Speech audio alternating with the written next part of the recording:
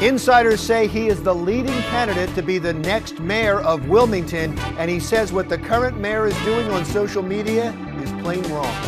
This is the Delaware Way.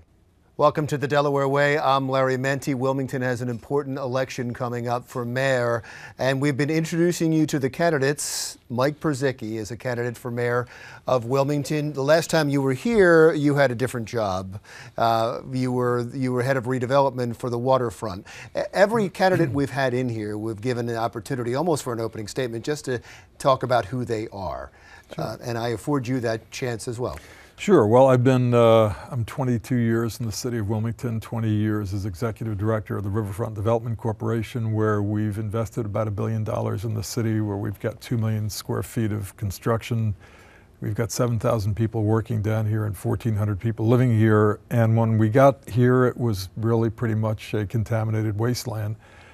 In addition, I've been the chairman of the Hope Commission for the past 10 years, just took a leave of absence from both positions to run for mayor, but our signal achievement is we opened up a 10,000 square foot facility on Vandiver Avenue to help men transition from prison into the community, and it's been wildly successful. We've got very dedicated people, professionals, and we're doing it the way it's supposed to be done. In addition, I've got 3 kids, 2 my own and a third that living with us, a 14-year-old living with us at home, and we've got a great family and we're really happy here in Wilmington. When you talk to political insiders, they say that at this point they put you as the front runner, and they say you've raised the most money and you're running a formidable campaign. However, there are 8 candidates, yeah. And when there are 8 candidates, usually people with name recognition and incumbents can benefit from that.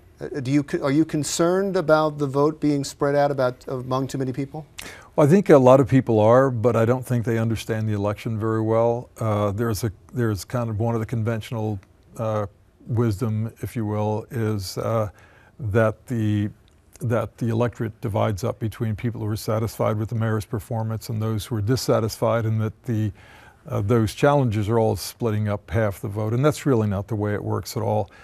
You know, this is a different election than even you might be used to in any place in Jersey or Philadelphia, where the numbers are much larger. Here, we really get to shake hands with everybody who is a prospective voter. People get to know us very, very well. 12,000, 13,000 maybe people will vote in the entire election. So you can win by getting to know everybody who's going to support you on a first-name basis, if you will. Isn't that how the mayor benefited the last time? Isn't that how he won the last time? He counted on just a couple of districts to come out for him, and he was skipping debates at that point. He actually did pretty well last time, and I would argue that the mayor's strength last time was that he was a law and order guy when we started to see the first spike in crime, and he was an ex-police officer.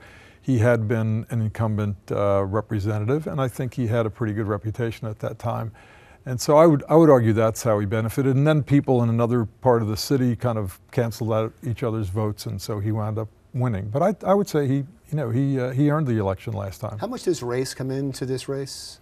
I think race is an overlay throughout the entire country. You can look at every election and you see racial biases, but I want to challenge those preconceptions about race, because I believe that in our city it's not a racial issue whether you're concerned about safety, and especially because in our poor neighborhoods is where safety is not an abstraction. Safety is a real live issue that affects people personally. And I would say that it's not a racial issue if you're unemployed and you're looking to which candidate is more likely to be able to attract jobs to the city. And so race is always an issue, but I will tell you that it's not going to be dispositive of how people vote this time. It's all tied together, isn't it, what you were just talking about?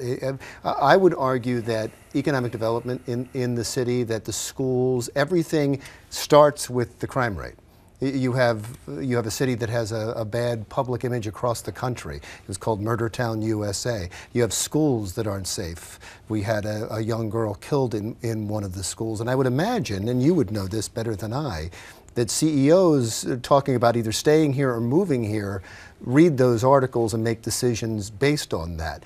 Wouldn't you say that the top priority for anyone running for mayor has to be the crime in the city? It's the crime in the city, but if you look at crime as the problem, you won't solve it. If you look at it as a symptom of the deeper problems, then I think you have a real good chance of solving it. So if you look at our neighborhoods, they've been so broken for so long, it's a wonder, it would be a wonder if there were no crime. So if you take a look at neighborhoods where boarded up houses, blighted houses, and burned down houses are kind of normal, then behaviors kind of follow that. And it seems to me that what we have to do in our neighborhoods is grow these neighborhoods, that we have to provide jobs at any cost. We have to be as inventive as we can be in attracting people to our city, even if it means having deep subsidies in order to get people here. But we have to create a pulse in our neighborhoods that you and I think of as normal. And when you're in a neighborhood where the labor participation rate is 35%, working is not normal. When you're in a neighborhood where 62% of all men over 18 have been in prison, working is not normal. The kind of healthy normality that we all need for a community to thrive doesn't exist in some of our neighborhoods, and it doesn't help us to curse the darkness. We've got to go in there and build these neighborhoods. You have to have no tolerance whatsoever for people who are slumlords and don't pay their bills and don't care of their places, and I think you start to modify behavior. So I don't think it's as long-term an issue as you can. I mean, turning around the poverty that we have in the city is certainly not going to get taken care of over a number of years. But you have to change the mindset, not only in the community you're serving, but in the government that's serving that community. I think you can.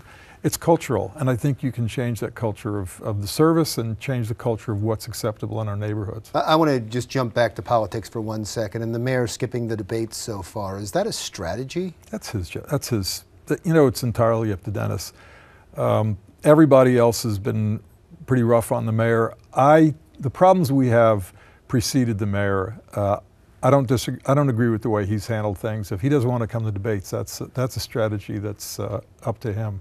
I don't think it serves him very well. I think he actually went to one debate this year and acquitted himself reasonably well, but for some reason he doesn't want to come to the others. He's been using city officials and therefore city money to put what amounts to campaign ads, although he doesn't say vote for me, on social media. Should that be investigated or should that be stopped? I don't think it's got to be investigated. It's wrong. I mean, there's just nothing right about that. You know, the public needs to believe that its government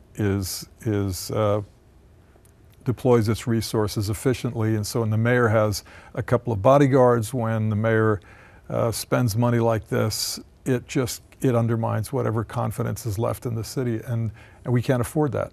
Sir, I appreciate you coming in. Yeah, not at all. Great to see you again. Mike Purzycki, candidate for mayor of Wilmington. When we come right back, some of the heroes of this state need more among their numbers. Volunteer firefighters. They're recruiting. If you're interested, stick around. We'll tell you how you can join.